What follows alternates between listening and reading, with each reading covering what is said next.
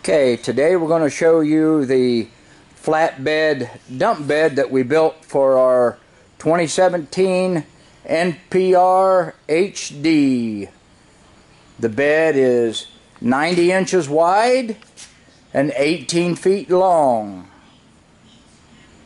We're putting that on a 150-inch wheelbase, so we have about 4 feet hanging over the end.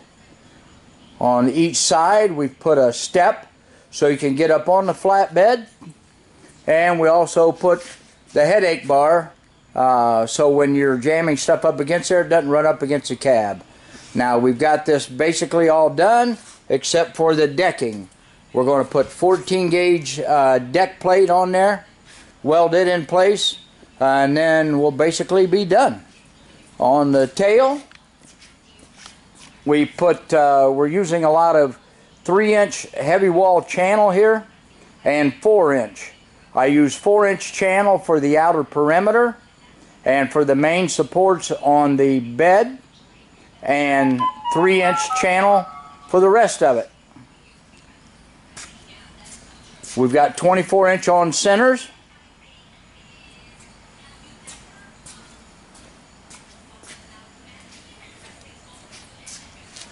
One important thing is this hinge mechanism. It comes with, when you buy this kit, it comes with the hinges. The important thing is to do a lot of thinking and measuring, so you be sure and you put those in the correct location. I wanted 4 feet from the center of the pin to the tail of it, so when I tilted it up, it would be about a foot off of the ground. So when we load our heavy equipment, load and unload, it'll be close to the ground. You won't have to bend over quite so much.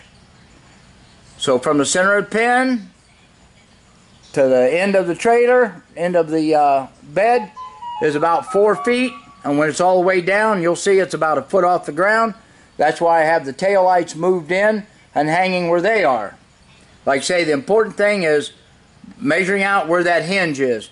Now, in between the main rail of the bed and the frame of the truck, we've got like treated lumber.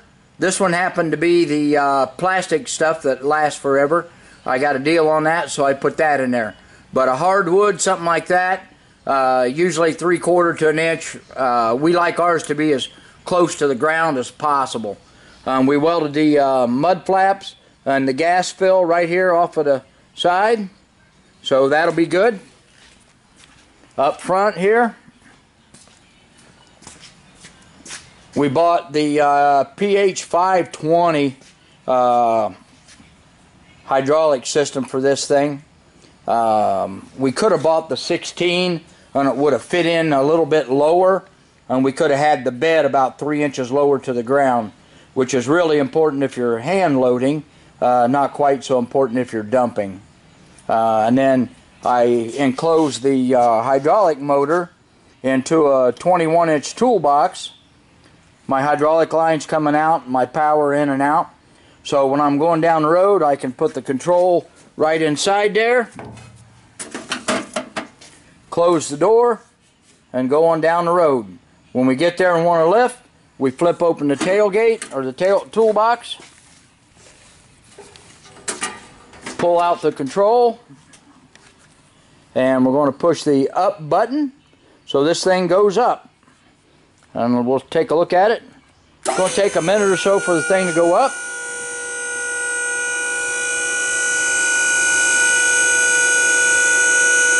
Now when this thing is all the way, I got about a 36-inch headache bar here, and that's going to be about 13 feet off the ground when it's all the way up. So be careful you don't cream that into somebody's building, because we're going to use this when we deliver our car lifts and heavy equipment, and we're going to slide the equipment right off the back.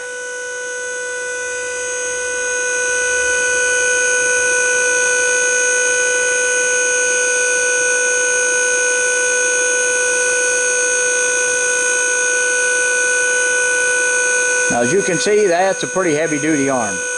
This is supposed to be a 20,000-pound unit, but that's going to depend on the distance from your two hinge points. Okay, There's maximum height on it. Let's take a look at this mechanism. We welded it to some 4-inch heavy wall channel and then welded the channel to the frame of the truck.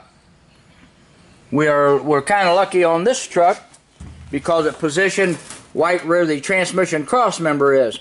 So that gives us a little bit of extra support on it. Run your hydraulic lines. We got to wire tie those back, make sure those get out of the way. Now if we'd have bought the smaller unit, it would have tucked right in here without having to come up quite so far. But we never know what we're going to be doing, so we want to make sure we have the biggest support on there we can get. And here is your hinge mechanism on the back again. And we weld that thing to the frame of the truck and to the main rail on the flatbed dump bed. As you can see, I'm about a foot off the ground back here.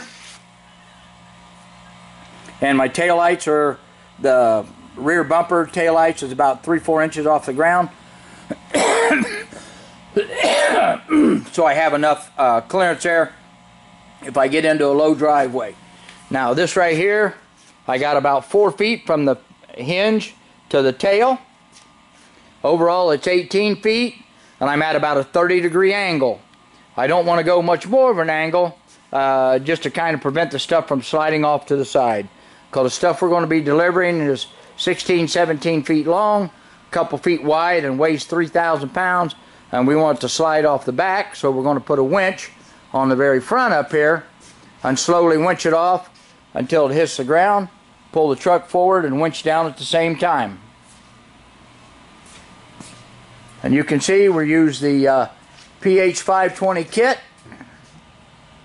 That thing goes for around $1,400–1,500 bucks, where you get your mechanism with your slave cylinder and your power cylinder.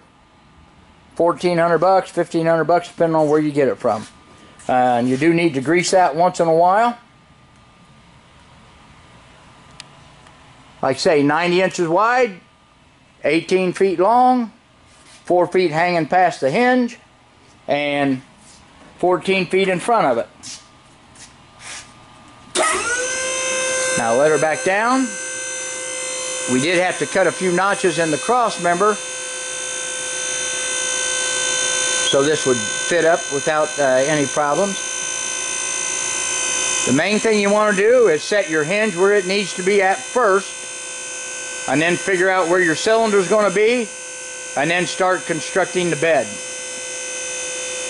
Most of the time it's just going to be used as a regular flatbed, but when we have a load of trash or a load of steel or a heavy equipment that we are delivering, that's when the dump bed is going to come in.